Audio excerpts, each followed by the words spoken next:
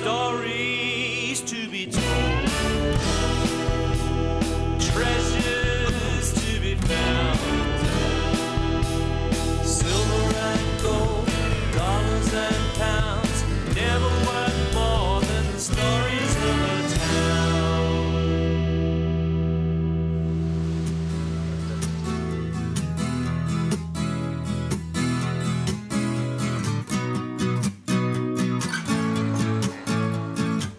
So, just where is Australia's country music capital?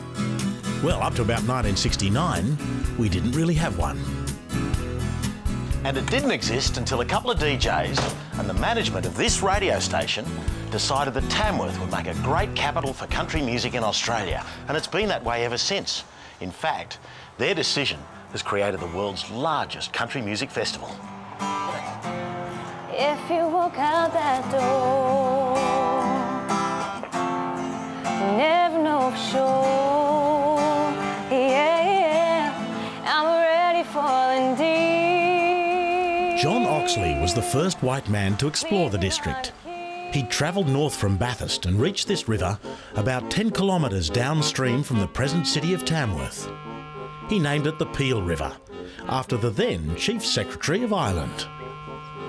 Sounding like something out of a real estate brochure, John Oxley's report stated, fine waters, good grasses, suitable timber and not too much of it. It would be impossible to find finer or more luxuriant waters. Nowhere in the world affords the industrious settler more advantages than this extensive vale. In 1850, Tamworth was gazetted and finally became a town. The Tamworth name was taken from a district in Staffordshire, represented by the Right Honourable Robert Peel. He'd left Ireland and gone on to become Prime Minister for England. Tamworth's first mayor was a chap called Philip Gidley King. He was a manager for the Peel River Company, whose origins lay with the Australian Agricultural Company. Back in 1832, they'd been given a massive land grant out here. Over 150,000 hectares was allocated to them.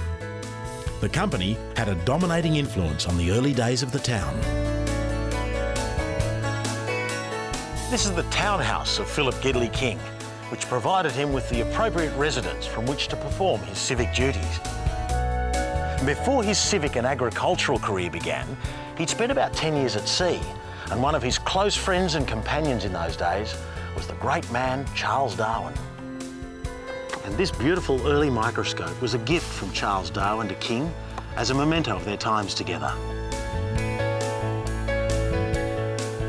What I really like is when a small town has a big plan. In the case of Tamworth, a group of progressive aldermen, led by a fellow called William Joseph Smith, formed the Electric Lighting Committee in 1886. As Smith was so inspired, he went on a journey of discovery to England to further his knowledge. They decided that electric lighting could be provided to a greater area and at less cost than the current gas lighting.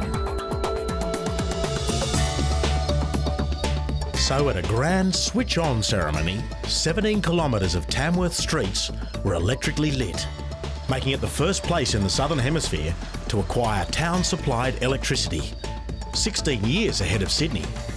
And this is what initially powered the system. Demand was intense and soon outstripped the capacity of these old steam engines. In the 1920s, a much larger power station was built. By the 1950s, it was supplying most of the northwest region of New South Wales, confirming Tamworth's reputation as the City of Light. What if we fly? What if we soar? What if we touch the sky? What if we fall and find more than we ever had before? What if we find it all? What if we fly? During the Second World War, Tamworth's airport was the second busiest in the country, second only to Sydney. This aeroplane is an Avro Anson. They were used in greater numbers by the RAAF than any other aircraft, especially here at Tamworth. Thank you.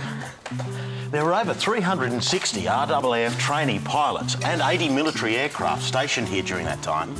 See, Tamworth was a good way from the coast, And there was a very large army presence here, with over 12,000 soldiers stationed here at any one time.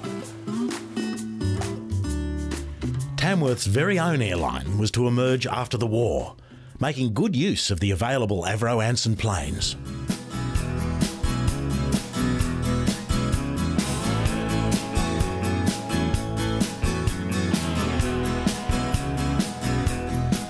But in the end, for Tamworth's iconic status, it's all about the music. When television came to the district in the mid-60s, the evening radio audience was decimated. A radio station, 2TM, fought back, launching specialty programs each night, and one of the most successful was the country and western evening called Hoedown. A group at 2TM then conceived an idea. It was to market Tamworth as Australia's centre for country music. We started running live concerts with people like Tex Morton and Slim Dusty and Reg Lindsay, and we really started promoting Australian country music, which very few other people were doing at that time in Australia. And we felt we needed a sort of hero event, as they're called these days. We talked to all sorts of people in the music industry, and we launched the awards in January 1973. We got tremendous support from the country music industry, but as far as general public was concerned, it was fairly low-key. In those days, there was a bit of stigma about country music. It was always referred to as country and western, not country as it is these days. But as we developed over the next few years, we used our radio program Hoedown to promote our country music awards. So by the late 70s, we were starting to get really big crowds. We, over a period of 30 years or so, transformed Tamworth from that slumbering, hot country town into a vibrant, active tourist magnet that pulls in people today from all over the world, in fact. Today, the Tamworth Country Music Festival is the largest country music festival in the world, even larger than Nashville's annual gathering. And this is what it's all about. Recent Golden Guitar Award winners include Casey Chambers and Keith Urban, who have made a huge impact on the stage of country music, and they can trace their initial recognition back to moments at this festival. From humble beginnings, Tamworth and the festival have grown to become the heart of country. And the evolution has made sure that Tamworth is now fairly and squarely a great Australian icon town.